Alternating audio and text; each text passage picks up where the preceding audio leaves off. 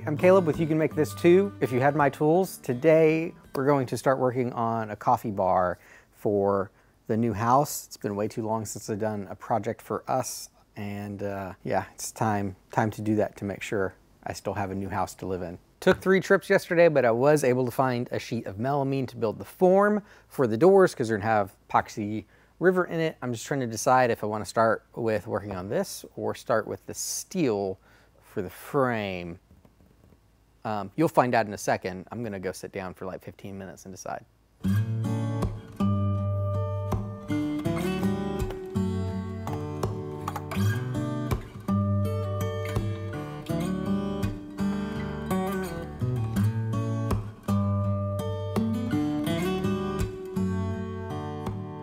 Okay, so we got the pieces coming together to be the form. The trick is the slab that we'll be doing, that we'll be cutting the sides and all the door faces out of, is longer than 8 feet. So got to make this longer. Fortunately, I didn't have to take 2 big swipes out of that sheet.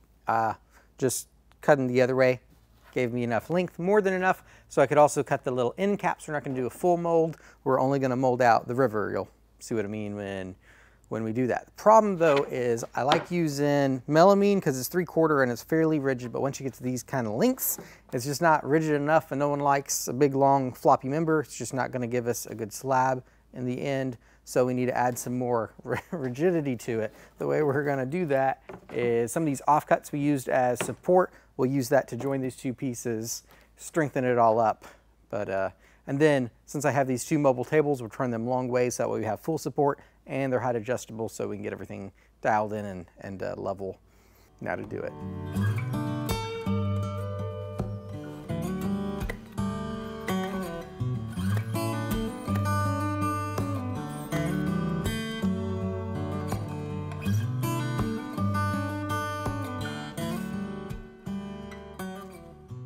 This is the piece that's going to become the doors, because I'm out of practice on recording. We started working without recording. So we got to get all the bark off, used a chisel and hammer some. Now we're switching to the draw knife to get down to the cambium layer, whatever. And then we're gonna use a wire wheel to take it down to the wood. And then we'll, cut this, get it on the mold, finish mold it up, do the fun epoxy pour. Also take the thickness down some because it's pretty thick. So that's what we're doing now.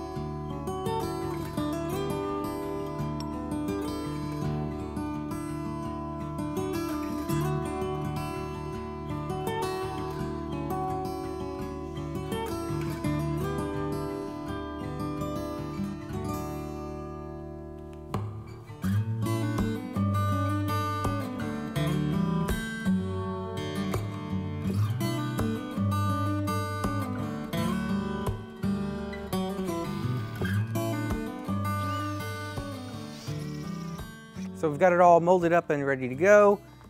Melamine bottom, melamine on the ends. We also made sure we caulked these pieces on the bottom when we screwed them down. And then you saw me lay the tape on the bottom side of the walnut and caulk that. The reason for that is caulk tends to really get in wood and it's hard to get out. But I've learned if I tape it first and then put the caulk over the tape, you just lift the tape. It's kind of like the CA glue and blue tape trick. Same thing, and this has been waxed really well. Dusted and dusted and dusted, so it's time to mix up some epoxy. I'm going to use Total But Thick Set for this, which max pour is about 1/2 inch. I've calculated that this is about 4 3/4 gallons, so we'll go just a touch high, mix about 2.5 gallons or something that's easy to do with our ratios, and pour the first layer. And then it's already afternoon, so tomorrow I should be able to pour the second layer, bring it up to the surface.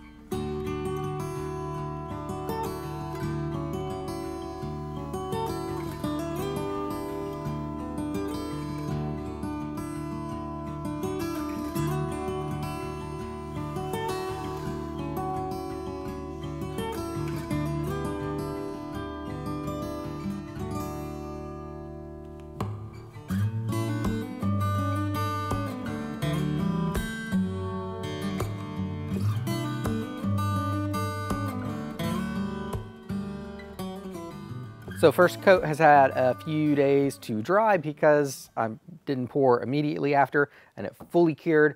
Came back and lightly sanded it with 320 and just dusted it off really good. About to do the next pour, and I got a big bucket so I don't have to do the split bucket thing. We have, as you saw, this is pretty, not opaque, a very solid color. Next we're gonna go almost exclusively, if not exclusively, mica pigment so I can get all the cool swirly effects because this is the top, but we have a solid red background for it. So I've been playing with kind of layering the layers to see how that does with the layers and the layers. So yeah, let's mix up and basically do the same thing we just did, except it'll look marginally different.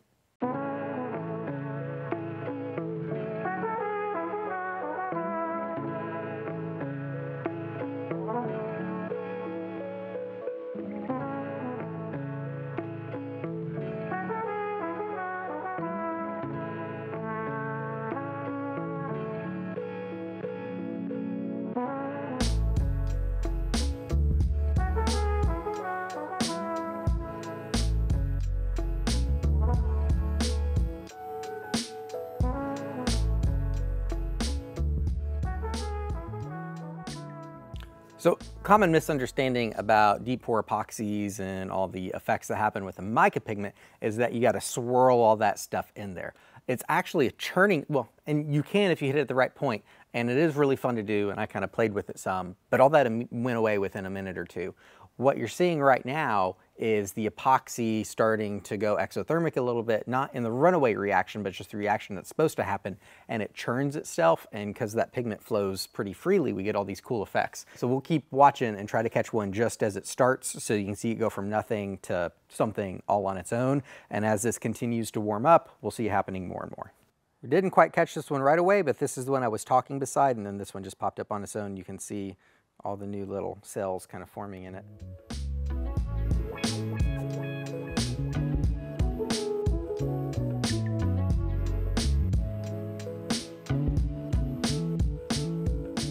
So while the rest of the river is drying, we're going to switch over and start welding up the base. Off camera, we cleaned all this up because it's been beside the shop and really rusty, and Robbie got it all cut down for me, so time to start welding it up. Hope you don't mind missing the cutting. Basically, it's the most annoying sound on earth for a really long time. What's that sound like, Robbie? That's it.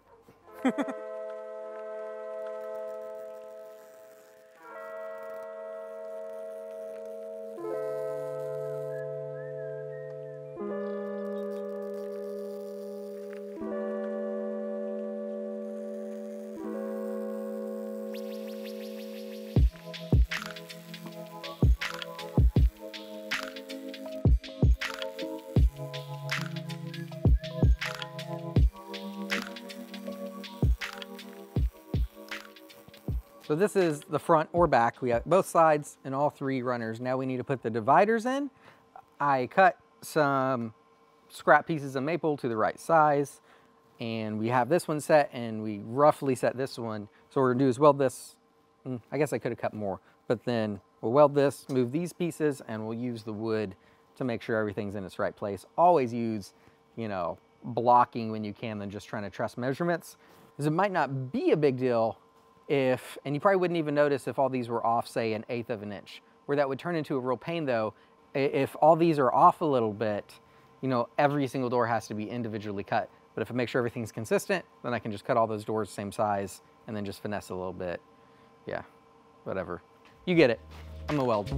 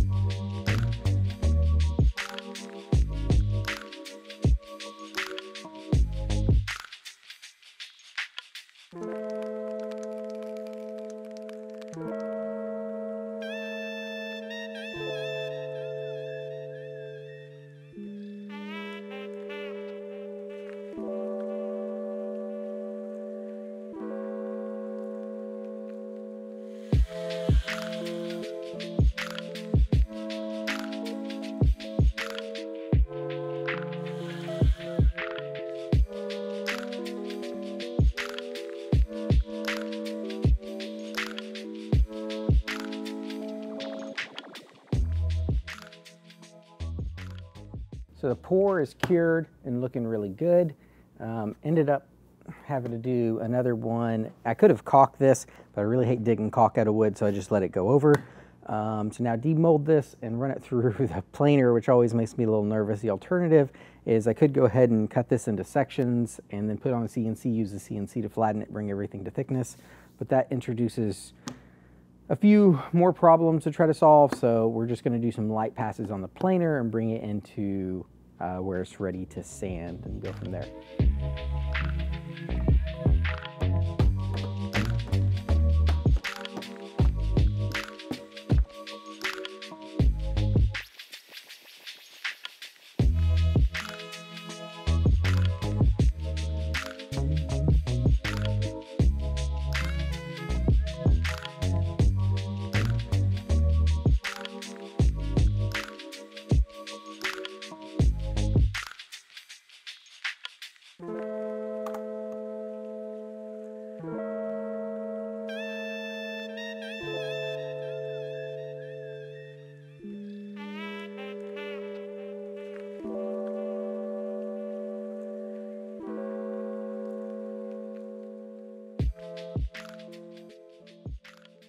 At a point, it's time to start making the drawer boxes. Off camera, I milled up a bunch of poplar I had down to 1/2 inch thickness, pretty typical for drawer construction.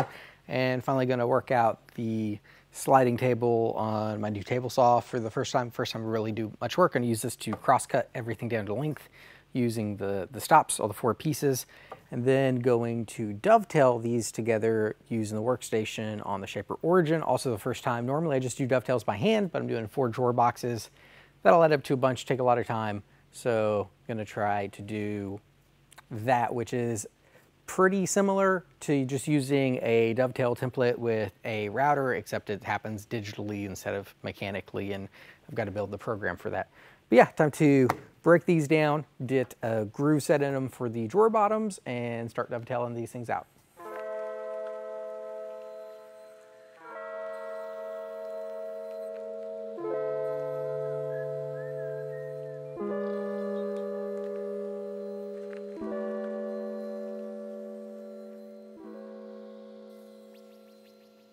Got the shaper all dialed in, did a few test cuts, and it's working well. If you're not familiar, this is a handheld CNC that uses this domino tape and a camera to know where it is and then follow the design. So you manually move it, and it has some servos that then makes the spindle float to make sure it's cutting exactly where it's supposed to.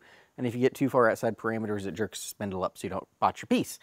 I have this because it's really handy if you have really big things. I do a lot of tables that wouldn't fit on my Penguin CNC. I can use this to do like inlays up to any scale. I could do a whole floor with this. But they have this workstation, which is permanent, so you can fixture pieces for repeatability. Could also use my Penguin, but I don't have anything set up to mount pieces vertically on the front of it like this is set up for. But yeah, anyway, let me show you. Basically, got the adjustable rest.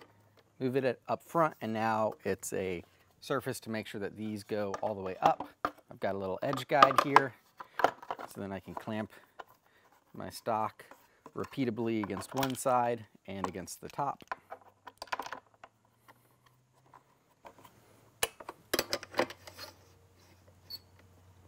And once it's set, I can move my rest back down, make sure I have plenty of room for the bit clearance, load up the file and cut. Then I'll just flip it. I do the same thing for the pin boards and the tail boards. I just change which file I'm running in the machine. And that's pretty much it. Like I said, it's very much like just a manual jig, except it's doing it digitally instead of mechanically.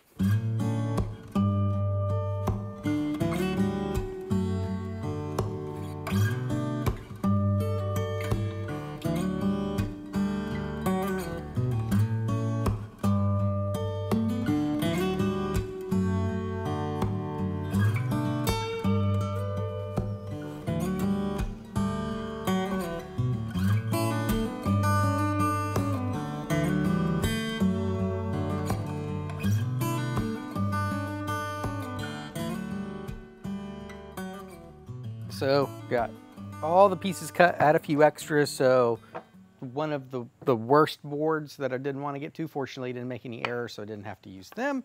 But I'm gonna do little test fit here. Of course, I did a test before I ran all of them, and that came together, but need to get all my measurements and such to start cutting the drawer bottoms. I could have done the groove for the bottom before doing all the joints, but I prefer to have it together just because a little more precision that way, in case, you know, things aren't perfect. And also, I want to make sure that the grooves fall on a tail so they won't be seen from the side. And I can just do full passes at the table saw and don't have to rat it out or anything. But yeah, this looks good. Just the tiniest bit proud, so that'll sand out nice. Woo! All right, so yeah, time to take some measurements, cut down some 1/4 inch plywood to be the bottoms, and then start running all these on the table saw to get a groove, and then they'll pretty much be ready to glue up, which I'm not entirely positive that everything is perfectly square. So since these are dovetailed, let me see, I can pull it apart this direction, but they will not pull apart in this direction because the dovetail holds it, which is the way I designed it, because this would be the front. So these drawers can't come apart, especially once they're wedged in there, and I'm tempted to not glue them, so that way, once I get them in there, if they need a little bit of flex, they can just kind of friction fit in there with the drawer slides. Haven't decided yet. Anyway, next steps.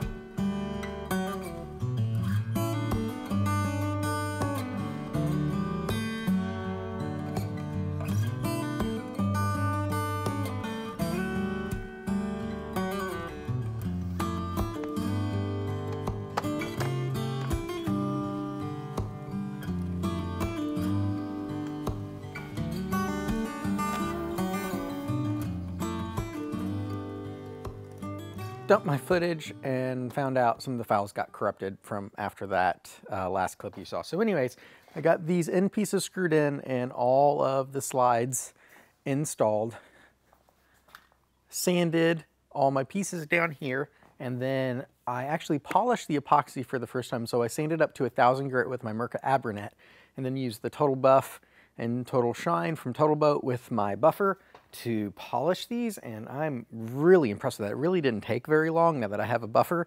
So I think whenever I do epoxy stuff like big epoxy, I'm definitely going to be doing that from now on. And also got all the drawer boxes put together. I think that footage did survive, and sanded everything so these are ready for finish. And also what I decided to do was, instead of gluing all these, I wanted the drawers to be able to wiggle a little bit to deal with any issues in building the frame. So what I did was just shot a few brad nails through the dovetails, because when you pull on the drawer this way, the way they go, the dovetail shape holds everything together, but there's a side-to-side issue. Now when they're in the case, of course, they're going to get pinched between the slides that holds them together. But if we ever take the drawers out of the case, it might be an issue with like the sides getting pulled apart somehow, but a couple brad nails fix that. So anyway, what I have left before I can start putting finish on is this board is going to be my drawer fronts. I need to cut this up to the drawer fronts, and then that plywood is going to be the bottom. So I just need to get those pieces cut out, and then we can get to the finishing sequence, and everything kind of comes together.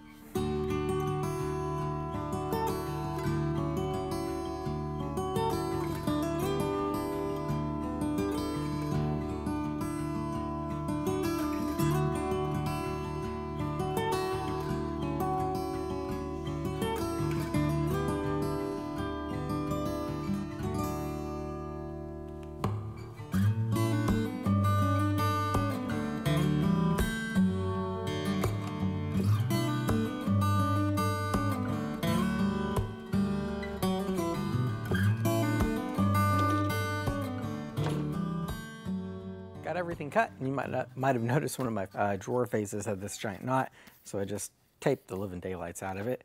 And we're going to do a little pour on this, use some thick set, and yeah, then keep moving along and be ready to add some finish. Of course, the only thing, I haven't done the top yet, but I need a little bit more room in the shop before I can get to that. So I'm doing a little pour, start doing some finish. Might see if I can drag that thing in here and just finish all at once. Haven't decided yet.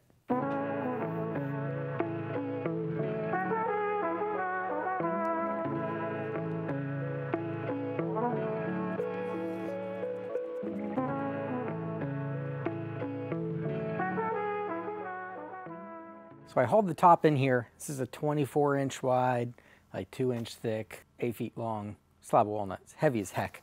It's actually very flat. The problem is it has some nice figure, which I love to be the top, but because of that figure and the grain inconsistencies, it is a little ripply. And I do want this fairly flat so stuff's not rolling around on it. My planer, because of the figure, is just gonna cause massive tear out. I learned that on, I've learned it, so I'm pricing out helical heads. It's gonna hurt, but it'll be worth it, I think. So to get this flat in the meantime, I'm going to put it on my Penguin CNC, and we'll tile it and flatten it on in a few passes on there, and then we'll get to finishing, because no reason to have to set up the spray system more times than I need to.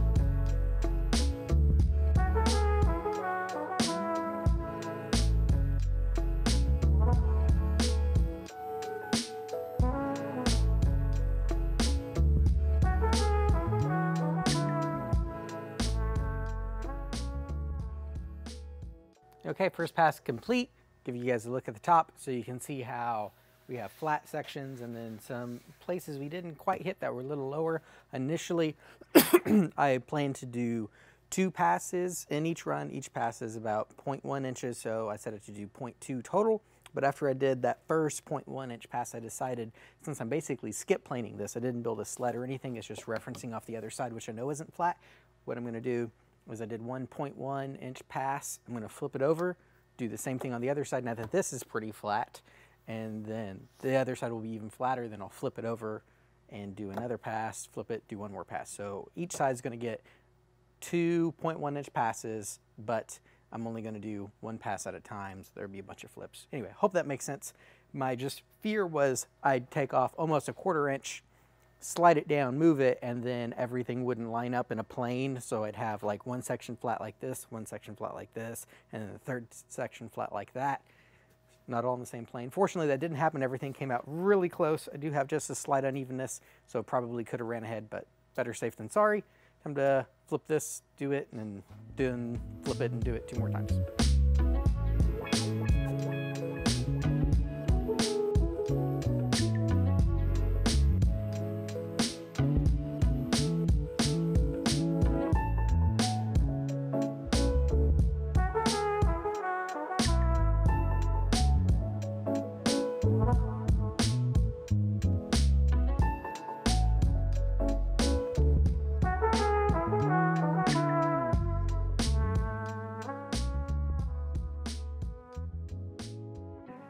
All the components are done and finished, and everything you saw me wipe on the armor seal, use General Finisher's armor seal. Then off camera, I came back and sprayed conversion varnish. Generally don't record spraying much because I don't like getting overspray all over my expensive camera. So anyway, everything is about to come together. I made a little jig, or 2 jigs precisely, that you'll see how they work to line up the holes for the hinges that I'm going to screw into this. I was concerned a little bit because the hinges are going to get screwed into grain, so I'm swapping out the screws that came with the hinges for some much longer screws to offset that. And I'm not concerned just because it's just doors and not structural components, so I don't think it's going to be a big deal.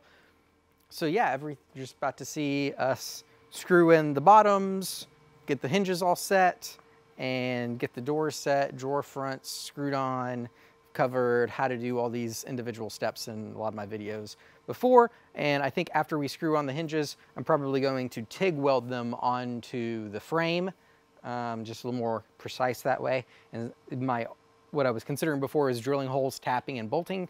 That'd take forever. I think it might be easier to just clamp them in place, get out the TIG torch, might not even use any filler, just fuse them together and do that. So yeah, here we go.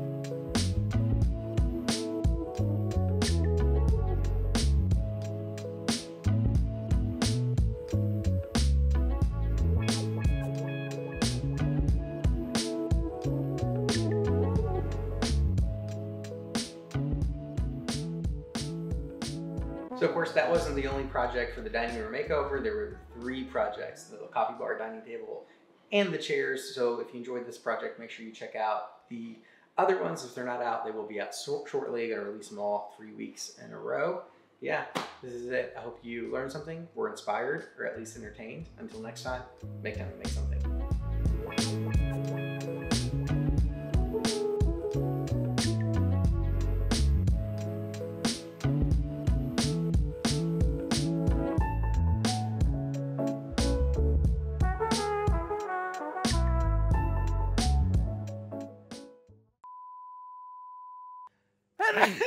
You know not to record me looking like an idiot, right?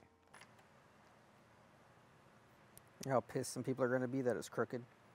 Basically, it's the most annoying sound on earth for a really long time. What's that sound like, Robbie? That's it.